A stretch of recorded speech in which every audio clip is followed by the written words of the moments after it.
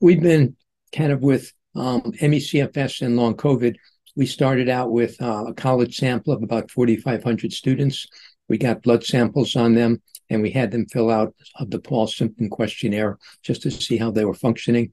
And then we waited to see which ones would develop mononucleosis, which is caused by the Epstein-Barr virus. About 5% of that 44,500 did.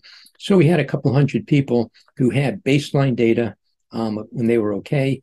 A virus hits them. Some recover, some didn't. And we followed them over the next 6 or 7 years.